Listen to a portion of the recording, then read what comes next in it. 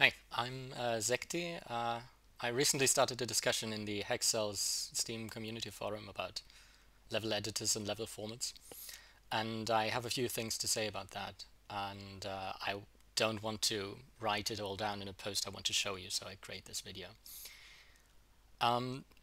So this is the editor that I wrote. I don't really want to show off all the details. You know, you can build hexes and stuff and create hints, whatever you want.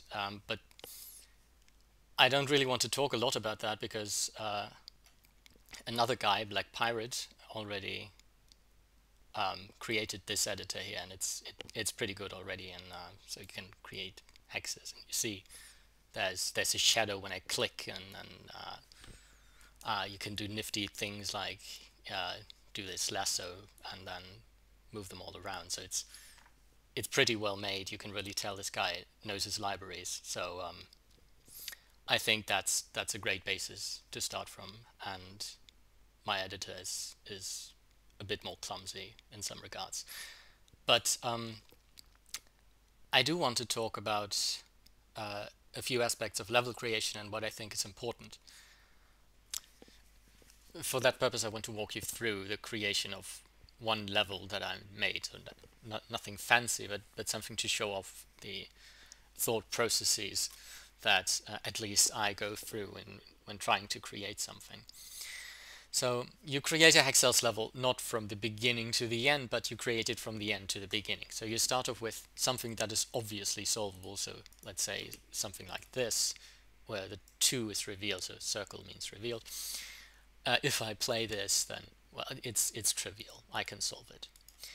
And now from that, which is the ending of the level, I think about how I get to know the information that is needed, that is revealed here. So for example, I could get the information about the 2 by having 2 cells here, one of which is blue and one of which contains a number. And now starting from here, I can, whoops, I wanted to reveal this too. Starting from here, I can, well, solve the level. So one thing which you probably already noticed, so if I have a grid in the background, then I'm in the level editor mode, and if I don't, I press the tab key for that. So if I don't, then I'm in playtest mode. And right, so I was creating this level. So let's say this information should be deduced from previous steps. So I can do this by putting a connectivity hint around here. And now if you think about it, this is way too easy, and I didn't, and I can, so if I start from here, I don't even have to use this 1. So let's change that. Let's make another cell blue here, and then I indeed need this information about the 1. By the way, it would be nice to check whether this information, whether this 1 is actually needed. So in particular, I want to know if this level is indeed unsolvable, while this level here is solvable. So in order to do that, I could think very hard about the level, and in this case it would be actually not all that hard. But it would be nice to have support from the editor for this. And what I did was I created a routine that displays the next possible steps to me. So if I press my magical key, then it now shows me in this configuration these are the next moves that I can make without guessing. And from this position there's nothing I can do. So indeed the level in its current form has no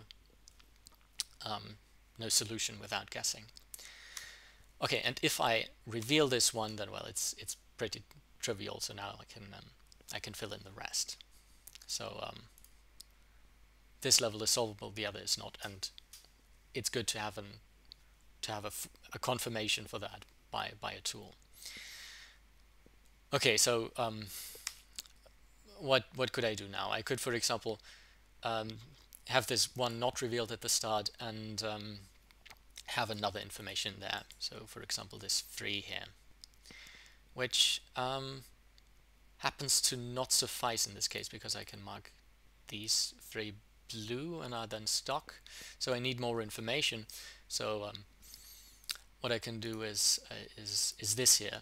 This works out well, because if this is revealed, then I know this group contains one blue cell, this group contains one blue cell.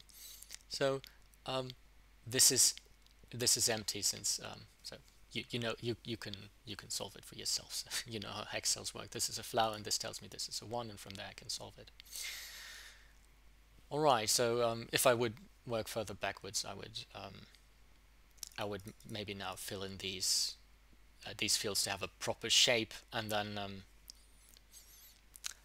fiddle around until it's an interesting level, which I did do, but I don't want to repeat this process now. I just wanted to show off two things. So firstly, it's nice to be able to switch from editor mode to play mode and back immediately without delay, and while being in the process of solving a level,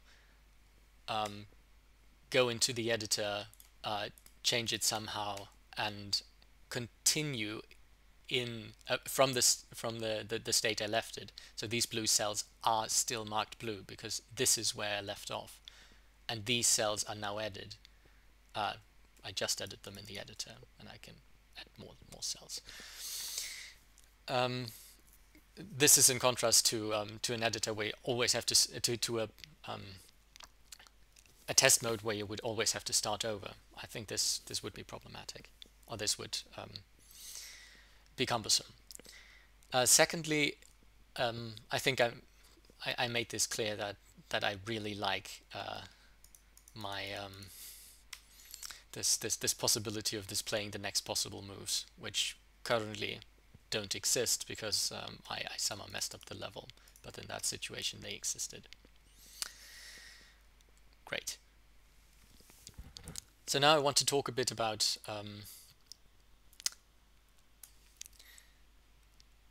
now I want to talk a bit about computational complexity, but I'll not admit that I'm doing that until I'm ready to make the point. So I'm going to talk about wires instead. So consider these two things here. Those are what I call wires, and they can be in two different states. So one possibility is that this here is empty. From that I can conclude that this is blue, then this is empty, then this is blue, and this is empty. The other possibility is that we start off with blue, and you see how this works. We are always alternating between blue and black. But these are the two states the wire is in, and those are the only possible states. And what I can do with that is forwarding information from one part of the level to another part of the level. So if I have two parts that are connected by a wire, then from knowing what this cell here is, so the first cell of the wire, I can deduce what the last cell of the wire is, so if it's blue or black. And this is interesting. And another way of writing a wire, for example, is this shape here, so a wall of ones. This is something that everybody who has ever played Minesweeper knows that it exists, and in Hexcells it also happens at times. Another thing I can do with wires is fork them. So if I start with blue cell here, I know this one is black, I know this one is blue, and now information continues to travel in both ways, and any information can therefore be broadcast to many different places. This here is an interesting structure. Let's think about what it does. So we have 3 incoming wires, 1, 2, 3, and here we have a structure that basically says one of the incoming wires must have a blue at the end. Now why is that? Imagine none of them had a blue cell at the end, so all of those were black.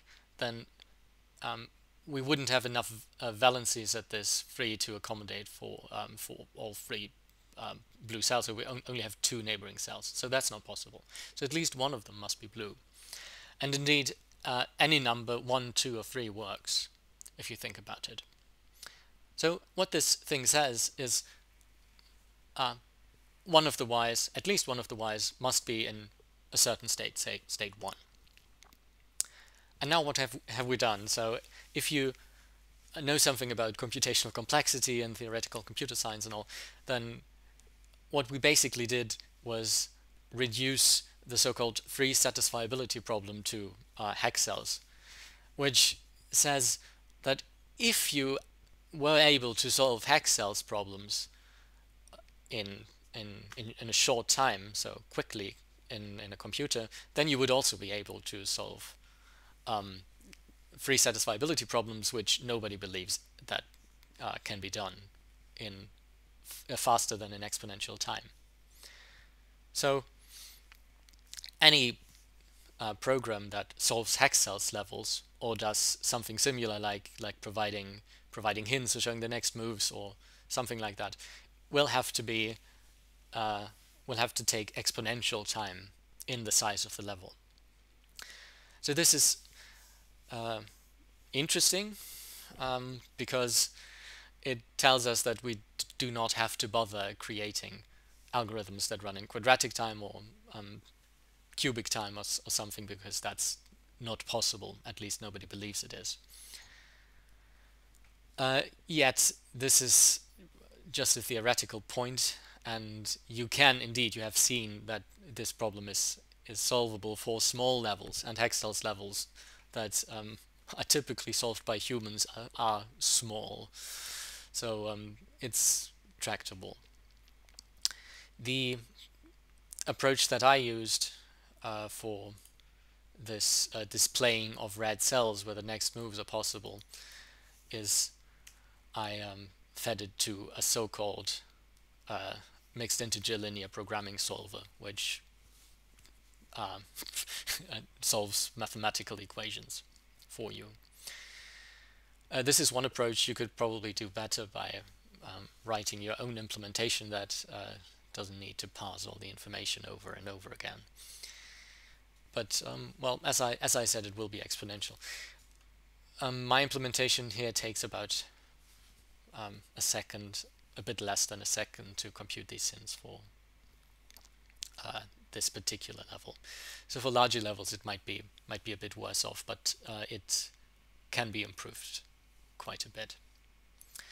Right, so those were the points that I wanted to make. Some practical stuff about actual level creation that might be relevant, some computer science stuff that is only relevant to those who enjoy theoretical computer science. So thanks for sticking along, and I hope to see some development in the future regarding these editors and the level format in particular, which is the biggest obstacle right now. So I hope Matthew will respond in any way. Let's see how this continues. I'm interested in seeing how the editor provided by Black Pirate evolves, and I'll see you guys in the forum. Have a nice day. So I forgot one thing about this wire thing, this NP completeness thing. So you need for wires to be able to cross. So let's see how this works. So you have one wire coming from here and going to here, and one going from the top left to the bottom right. And it's not all that easy to do it in a way such that they don't disturb one another. And this is roughly how it works.